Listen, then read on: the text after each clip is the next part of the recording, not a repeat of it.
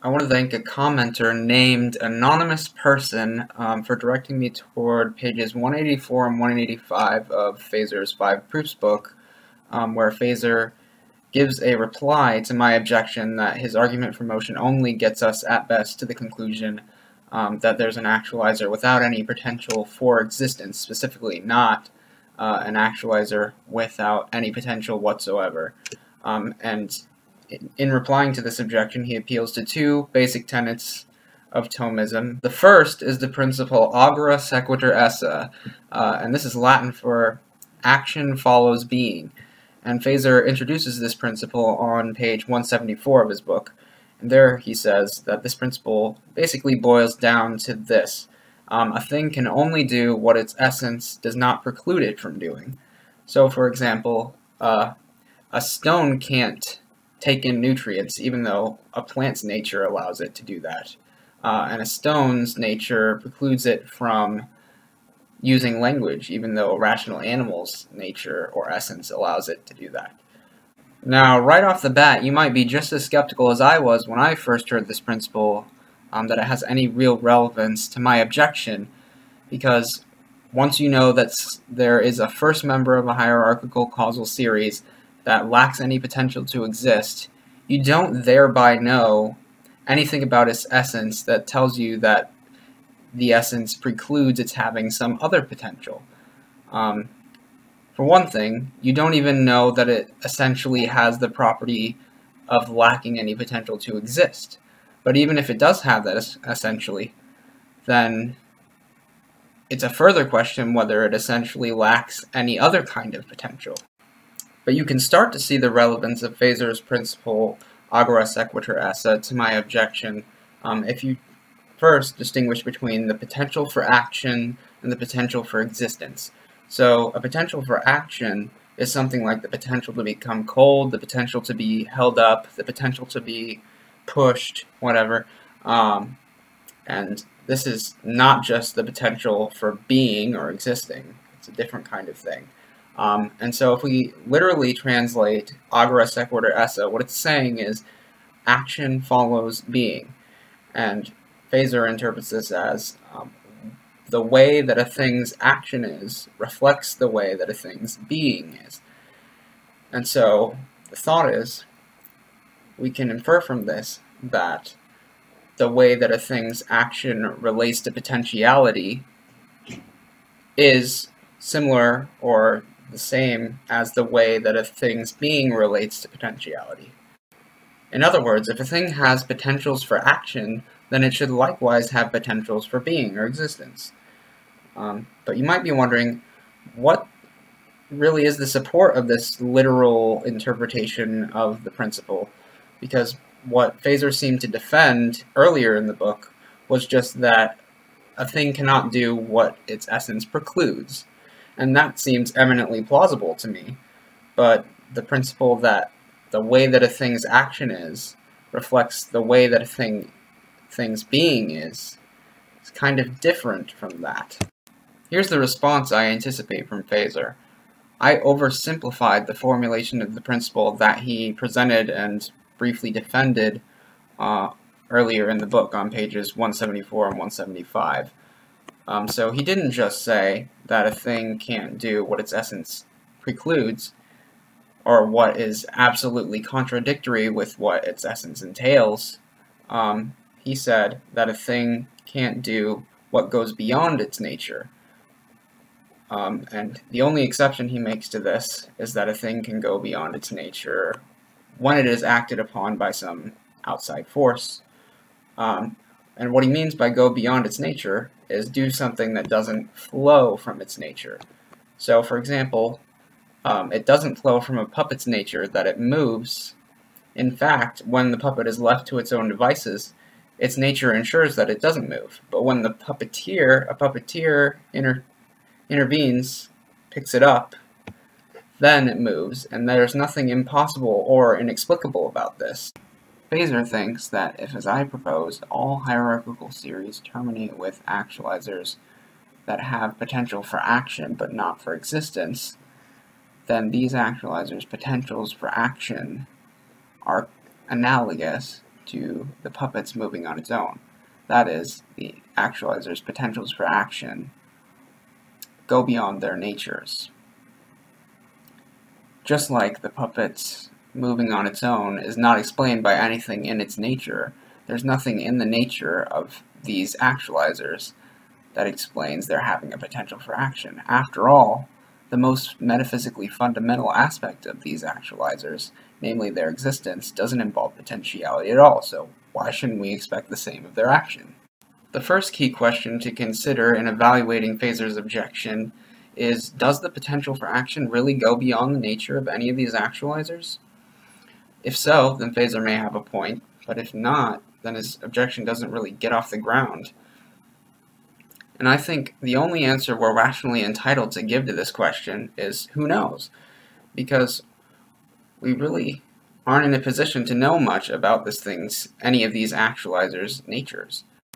Apart from general skeptical worries about our ability to distinguish between a thing's essence and its accidents, in the case of these actualizers, hypothetical actualizers, we have very little information of the kind that we would normally use to determine what a thing's essence is.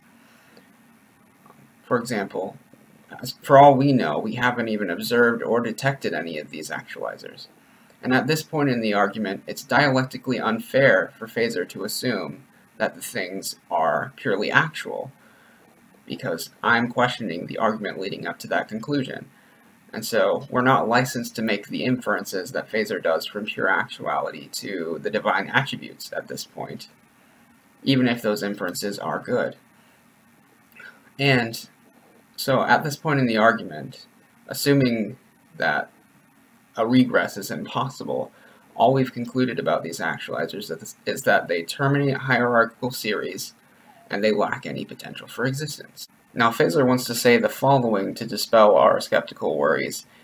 If you can take any one of these actualizers and conclude that at one metaphysical level it lacks an attribute, doesn't exhibit an attribute, then you can infer from this reasonably that at any higher metaphysical level or less fundamental metaphysical level of the thing, it won't exhibit that attribute there either.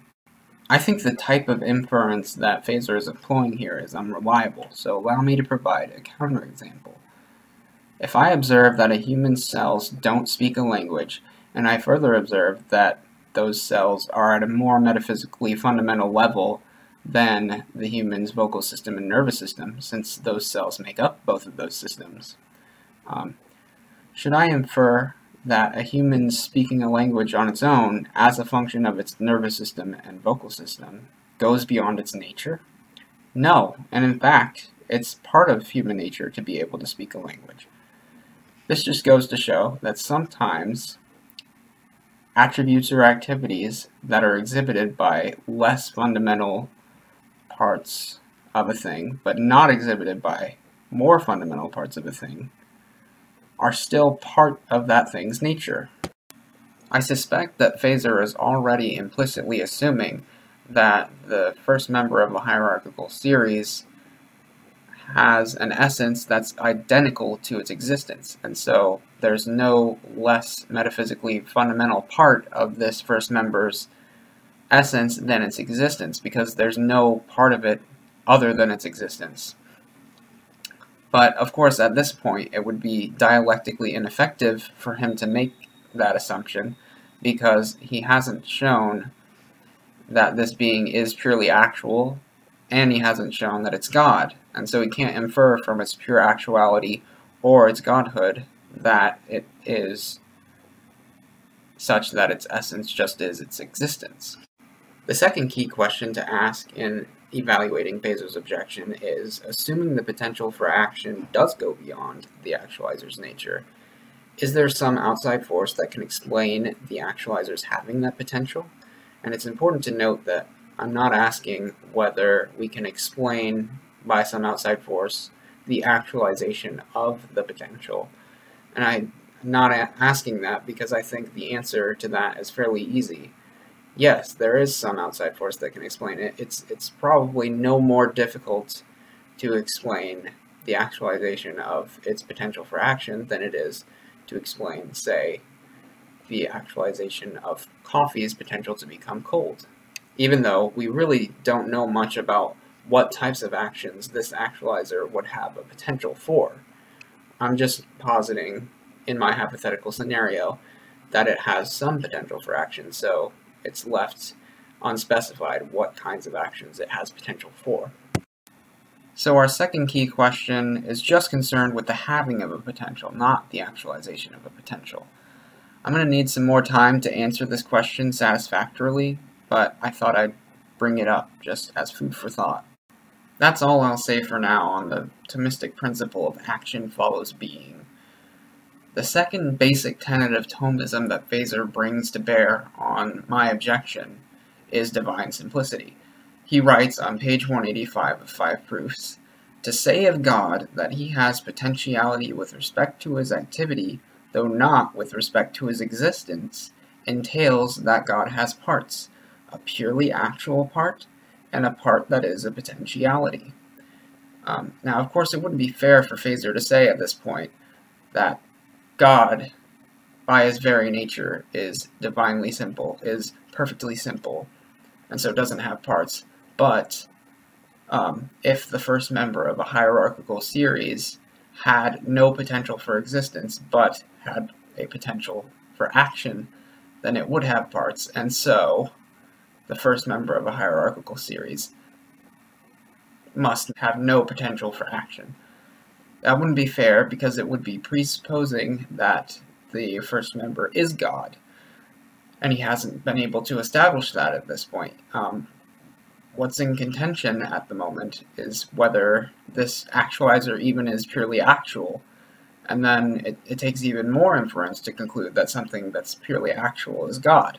So we certainly haven't gotten to that point yet. Luckily, Feser goes on to formulate his reply to my objection in a fairer way.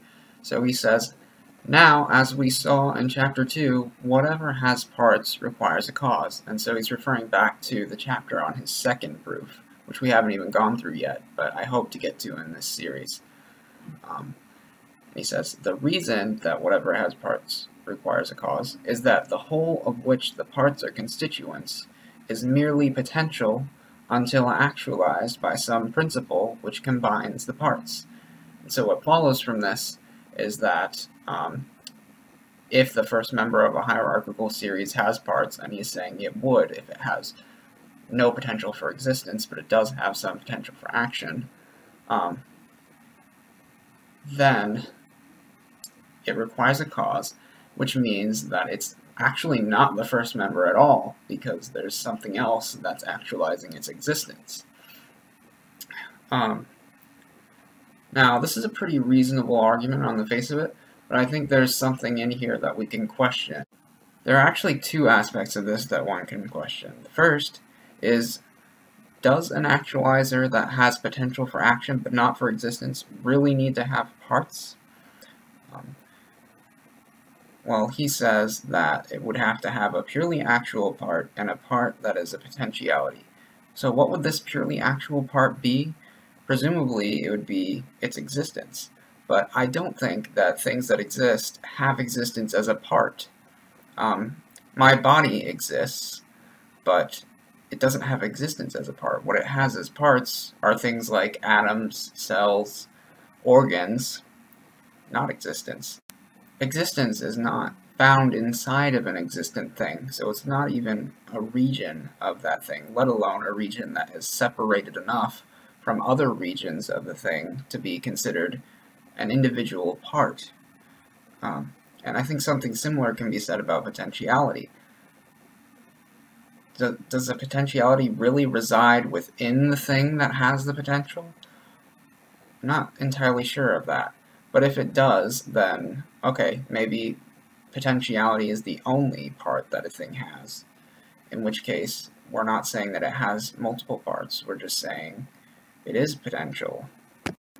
But if we don't want to say that it is identical to a potential, instead we can say that it has a region that is a potentiality. That is, there is potentiality within it, but that region is not separated from other regions of the actualizer in such a way that the potentiality can be considered an individual part.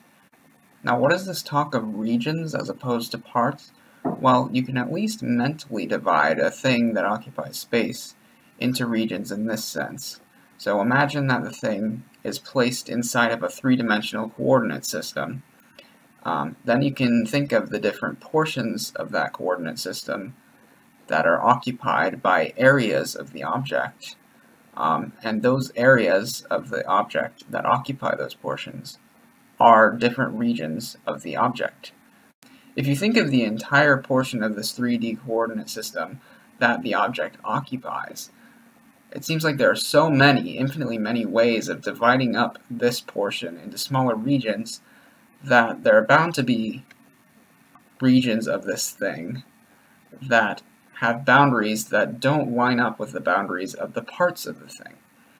Now, it seems conceivable, to me at least, for there to be a thing such as one of the most basic building blocks of material objects, if some building blocks are more basic than all others, that isn't made up of anything, doesn't have parts, but it does have regions because it occupies space and so is extended across a portion of a three-dimensional coordinate system. But if we deny that the first member of a hierarchical series, because it has a potential for action, must have this thing called potentiality inside of it, then we can say that this first member just has an improper part, namely the member itself, and that improper part exemplifies both the property of lacking a potential for existence and the property of having a potential for action. And you might be thinking, well, if it exemplifies two different properties, then it must have two different parts. That's just how properties work. But I don't think that's really true. But if it is, then okay, maybe we can say those two properties are actually the same property, in the same way that Thomas will say that all of the divine attributes are the same property. The second thing we can question about Feser's argument is the part where he says the reason that whatever has parts requires a cause is that the whole of which the parts are constituents is merely potential until actualized by some principle which combines the parts. Now, it seems true from everyday experience that most things that are made up of parts begin to exist after some process of combining these parts that were originally separate. But after that process of combining has happened, and we're just considering the static unity that is this whole, if we consider it at any given instant, it's not obvious whether it's the whole or the parts that are more dependent on the other. And so we could instead say that in a hierarchical series of things that are composing each other, that the parts are merely potential until actualized by some principle which separates them, despite there being parts of the same whole, this unified thing that is the whole. I take it that this is roughly the idea that metaphysician Jonathan Schaffer defends when he defends priority monism, and according to that view, wholes can be ontologically prior to their parts rather than the other way around. And he gives the example of the cosmos as one whole whose parts depend on it, but that does not depend on its parts. And I don't know if he thinks that that's the only example of such a whole, but it seems at least plausible to me that we can extend this to other wholes. Hopefully I'll have more to say when we actually go through the full second proof, but I'm going to stop there. So until next time.